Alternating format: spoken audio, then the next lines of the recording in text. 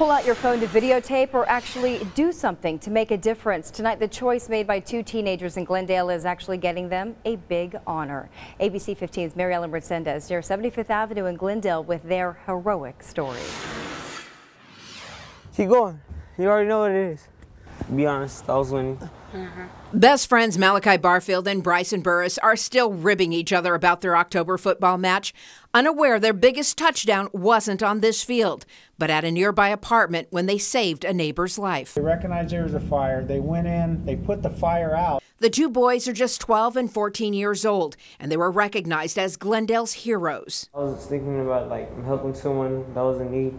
If it was me, I would want someone to help me too. I did it because it was the right thing to do. Both boys in the middle of that football match when they heard a window break and someone screamed for help. The lady was sitting on the ledge there yelling, "Fire, fire." I just punched the glass and got the fire extinguisher out. Me and him, Bryson, were kicking down the door.